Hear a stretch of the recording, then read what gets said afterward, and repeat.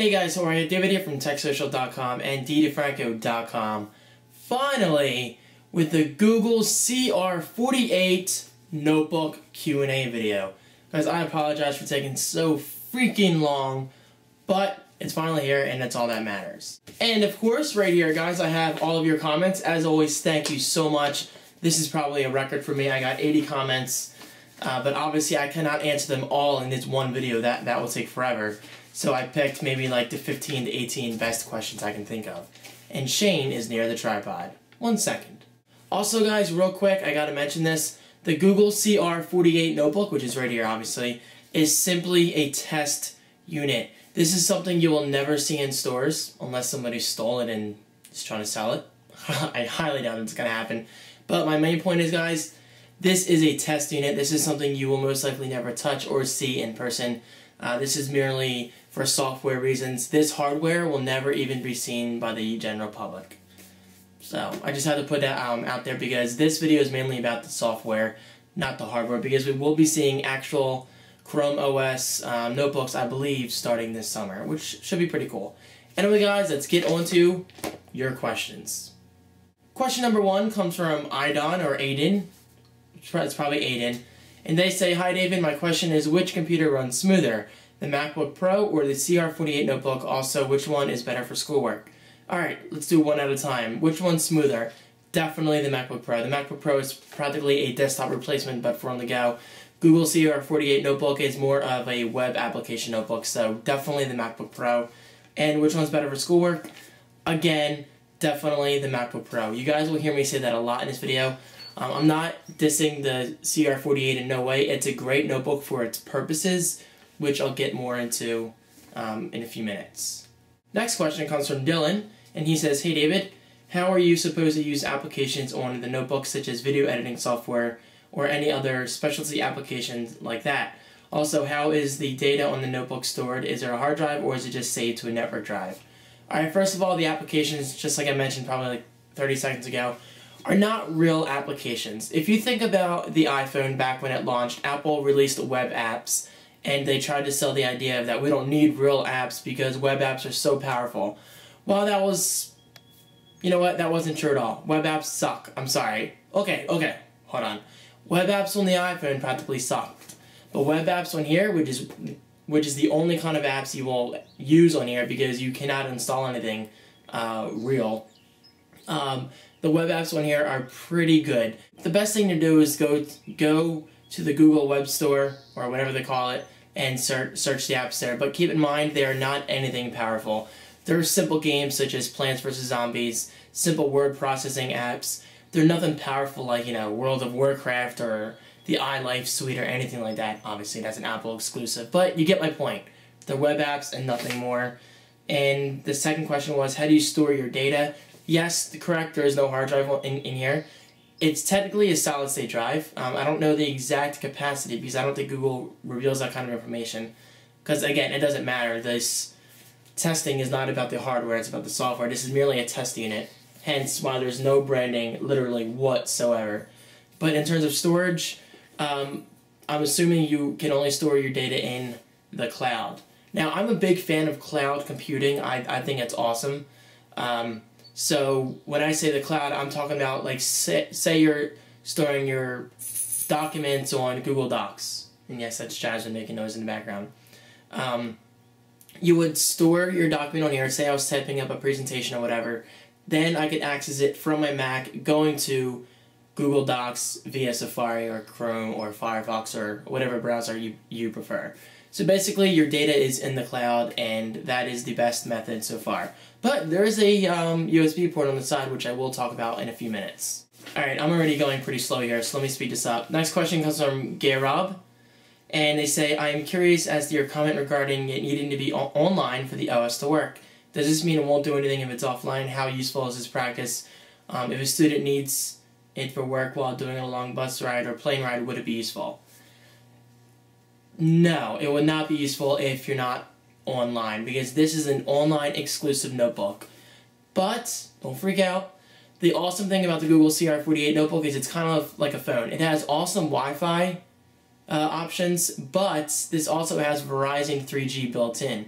Now, I never fully activated it because I didn't want to be charged $15, $30 a month, whatever it was, for a notebook I don't really use that much, to be honest, because I have my iPad too. But at least you do have the option of 3G. So this is great if you want to, type a spreadsheet or something, or a Word document, blogging, anything outside of the house, but you don't really feel like typing on the iPad because, well, let's face it, the on-screen iPad keyboard is great, but it's not great for long-term usage. This is better for long-term usage because it's a physical keyboard. So if you really wanted to do things on the go, you would activate your Verizon 3G plan. But I should say that they give you a trial on here. It's probably for testing purposes only for, people such as myself. But from what I saw, the testing was fine and speeds were pretty fast. Next question comes from Kyle. He says, "Hey David," or she, I've actually known a Kyle that's a female, so he or she says, "Hey David, do you believe the Google OS will ever take over the notebook market like iOS and Android did with the smartphone? Will we finally see the demise of the Windows operating system, or will this just be another version of Linux?" No, definitely not. At least not for years to come. We need desktop processing power, at least I know I do. We need real apps, we need a real desktop experience. This is not that. This is simply a web browser kind of on steroids. While it's great for this type of product and for this type of niche user, this is definitely not a widespread product that I see taking over in like a couple of years because, let's face it, Macs and PCs are much, much more powerful than this will be for years to come. Next question comes from David Bozovic, and he says, "Hey David." Hello David. "I know you didn't want any hardware-related questions, but I thought this one might be worth asking. Here's my question. What are the side inputs on the Cr-48, such as USB, Ethernet, optical drive, etc.? And is the lack of any of these inputs, if any, worth considering when buying the Cr-48? Alright, thank you, David, for the question. First of all, you cannot buy the Cr-48. Again, this is simply a test unit. Future Chrome OS notebooks might have an optic drive, might have extra USB ports. That stuff we really don't know yet as consumers. We'll just have to wait until these companies release actual official Chrome OS notebooks. But for now, this has, let me zoom up here, let me get a scary close-up shot. This has the power jack right here, the power port, a USB port for viewing movies and videos, which does work fine, your standard 3.5mm audio jack, and this is an SD slot. Put your fingernail in there. You can put an SD card in there to read media, which does work great. It's not the fastest media reader because I've tried to play an HD video in here and it does lag, but that's because they put cheap parts in here just for testing purposes. But it does work as an okay media reading device. And on the flip side here, we have a VGA port for outputting a video, and this doesn't really count as a port, but that is a fan output. And that's basically it. Oh, and on the bottom we have the huge battery compartment. And I apologize for the birds in the background. It's getting nice outside, so hey, who doesn't like a good bird chirping, right? Twitter for the win. When I think of Twitter, I think of birds. When I think of birds, I don't know. Anyway, thank you for your question, David. Alright, next question comes from Nomad MTB, also known as Kyle. What's up, Kyle? He follows me on Twitter and YouTube and everything. Cool guy. Jasmine, stop making noise, yo. Making a video. Now that clock's... Seriously, guys. So many noises. Okay. Hey, David, after using the Cr-48, what do you think an appropriate price would be for a netbook like this? What amount should Google sell it for? Very good question. Now, I don't believe Google... Well, okay, I could be wrong. I don't think Google has the right to sell the the Google Chrome OS notebooks for a certain price. That's up to the hardware manufacturers. Now, iCal's freaking out. I have a Skype call in an hour. That's all. I got plenty of time. Okay, so, in my opinion, I think, well, okay, let's think of the iPad. You can get an iPad 1 for as low as $400, which is nothing for that. And the iPad 2 starts at $500. So for notebooks such as this, for web browsing only and web applications and Google Docs and everything, and okay media browsing, I say it's worth about $200. Maybe $200, $250, which I think is a fair price considering what it does and how it works. So that's my prediction. So I say expect to see Chrome OS notebooks this summer between $200 and $300. And anything more than that, I say you might as well just buy an iPad, honestly. So thank you, Kyle, for that question. Next question comes from Sean Hefferman. Heffernan. Sorry, not Hefferman. Heffernan. I'm horrible with people's names, and I apologize. What do you think of a student using this like in college? I know that it's a cloud-based OS. People have said it's very slow. Is it still usable though? I would primarily use it for making documents such PowerPoints, Google Docs. Are there many other uses for it, like apps and games? I answered this early in the video, but this is more of a precise question. And I have to say, this is definitely great for college. If I had this notebook in college, I will definitely have taken it to class with me. Because, like I said, it's much easier to type on this than it is to type on the iPad, such as, you know, like a touchscreen device. It's so much easier to type on this. And this has a more of a... This isn't a desktop, but this definitely has a more of a desktop feel to it because it looks just like the Chrome browser that we're already used to. So yes, to put my answers shortly and simply, yes, the Cr-48 notebook and future Chrome OS notebooks are definitely great for college. Next question comes from John Chorley, and he says, can you modify system files and install extra applications like you do with a normal Mac/PC? PC/Mac. Either way, it doesn't matter. John, excellent question. You probably can modify system files by hacking it, but in terms of general use, no, you cannot. You can change certain settings, like, you know, the date and the time and your login picture and everything like that, but other than that, nothing really. And as far as installing extra applications, I talked about this earlier, but not real applications, but web apps, which are better than nothing, let's just be honest. Next question comes from Tom, and he asks, does it have cup holders? I don't think so. No, it does not have cup holders. Alright, this next question comes from Andrew Fishburne, and this actually requires a visual demo, so hopefully this will make this video a little more interesting. And he says, how long does it take to boot up? Boot up time is one of my favorite things about the Cr-48 notebook, and I imagine it's going to get even faster with the new Chrome OS notebooks, because again, Google just put cheap hardware in here just to, you know, give it to people for free, that way they wouldn't lose much money. But considering the cheap components in here, boot up time is pretty fast. And by the way, when I open this, you're going to see a small scratch. I feel horrible, but I was flying my little chopper I have here, and I kind of scratched the screen while Jesse was over. I know, I feel horrible, but it still works just fine. Anyway, as soon as I open this up, it's going to boot. It's just how it works. When you open it up, it boots. 3, 2, 1. So, starting now.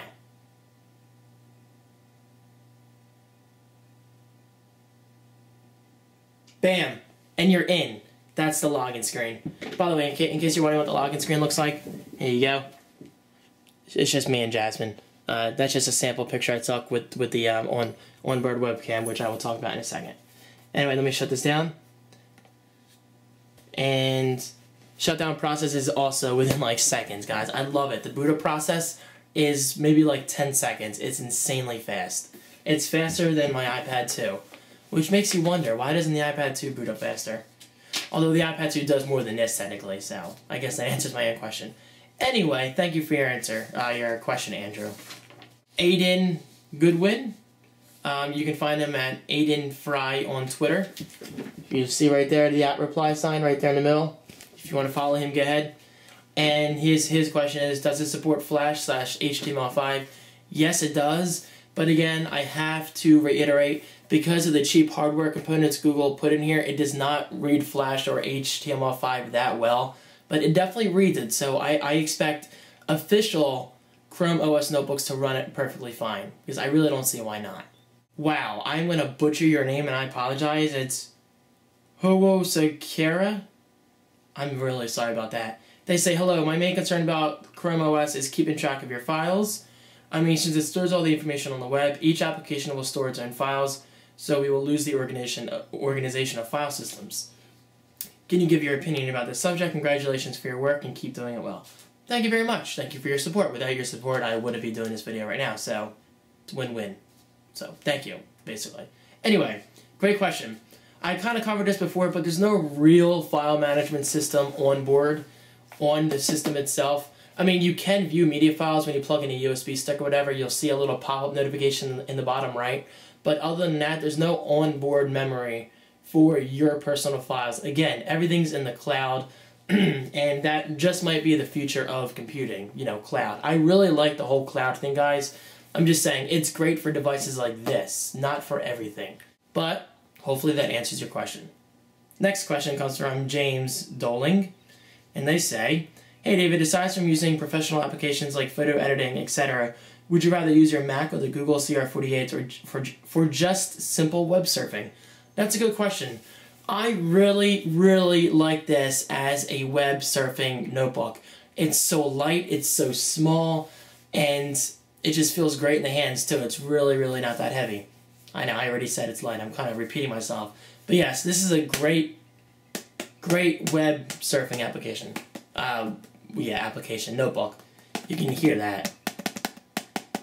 It's kind of cheap feeling right there. But in terms of a web surfing notebook, it's awesome. I love it. Next question comes from Kyle Talabok. Sorry if I'm saying your name wrong. Again, guys, I'm horrible with that. How would you rate the onboard webcam on the Cr-48? It's pretty bad, guys. It's horrible. It's pretty bad. Again, they just put a simple test webcam here. Opening it the wrong way. Noob. If you look up there, it's a very tiny webcam. Just because it's small doesn't mean it's going to look like crap. But it is a pretty crappy webcam. Crazy wabbit. But again, this is just for testing purposes. Again, guys, I'm going to repeat myself. Expect much better webcam usage when we actually see official Chrome notebooks in the summer. Next question comes from Crisis LTU. And they say, hey David, how's the Wi-Fi on this notebook? Is the range okay? Actually, yes, I have had no problems whatsoever with the Wi-Fi. The Wi-Fi range seems great. Wi-Fi speeds seem awesome. Wi-Fi is Wi-Fi, and, well, it's great. Which brings me to my next question. Hello, David. First of all, this is from Av James. Hi, David. Number one, has the web-based Chrome OS ever frozen on you? Any crashes? Actually, no, it is not. It's actually pretty stable considering the kind of beta stage it's in. And number two, also a quick hardware question. For the design of the notebook, what would you give it a rating out of 10? For the overall design, I give it about an 8. In terms of the design, it looks great, but if you want to factor in hardware with design, I gotta say the screen is pretty bad. The viewing angle sucks. But again, guys, they put cheap parts in here for a reason. But overall, I'd probably give it an 8. Oh, I really gotta say, guys, the keyboard is downright awesome. This looks just like a black MacBook. It has the chiclet-style keys and a one-button trackpad, which is great. Oh, and by the way, you use two fingers for scrolling, which works pretty nicely. All right, I have to keep shutting this down. I keep starting it up. It's just a feature. When you open the notebook, it actually starts up for you. So it's just something to keep in mind. Just a side note. And yes, that's it for Av's questions, so thank you very much. Next question comes from, does it have USB ports? If it does it work with mice and or keyboards? And that question comes from Ben Grogan. It has one USB port, and yes, it works just fine with mice and keyboards. Jamie asks, hi David, what do you think of the interface of the Chrome OS, and would you consider switching from Apple to Chrome OS laptop when they are released? The interface is great. It's exactly what you would expect. It's exactly, and I mean exactly, like the Chrome web browser that we all love and use. It looks exactly like it, guys. But would I ever switch to it from an Apple notebook? Definitely not. Again, I gotta stress this. This is great for what it is, but for someone like me who does graphic design and video editing, this is far, far from what I need. And that is that. It's kind of tradition for me to throw my papers, but now I feel like an idiot because there were like 20 sheets there. Now I had to pick them up. They're all behind my desk. Anyway, guys, thank you so much for watching this Cr-48 notebook overview video. I feel this is better than an official review because I feel it's unfair to review the Cr-48 notebook because this is not a product you guys will ever use. It's all about the software. This hardware, again, you probably will never even touch it. And if I'm wrong and you had the pleasure of actually using a Cr-48 notebook, let me know. Maybe you can post your Cr-48 notebook video as a video response to this video below. And of course, as always, if I did not answer your question, I apologize, guys. I had a lot of questions, and there's no way I could talk that long Actually, there is, but I'll probably bore the crap out of you guys. And, well, you guys know me, I love talking, and this video is probably like 15 minutes long as it is. But, as always, if you guys had any questions that I did not answer, and you really, really want an answer, just post them in the comments below. I'll answer them. Maybe somebody else will answer them that were lucky enough to get their hands on the Cr-48. And that is it, guys. Thank you so much for watching. Huge thanks to Google for sending this to me. I will be honored to review another Google Chrome OS product in the future if you guys are watching. But anyway, just a shout out to Google because I really did enjoy this product overall. It's great. And I will definitely continue to use it over time. And now I am done, guys. Check out my Twitter and Facebook below the video. Expect a new room tour very soon. Yes, you heard it here first. And I'll see you guys in my next video. Peace. I hear that's offensive to people. I'm sorry. It means peace in the US, I swear.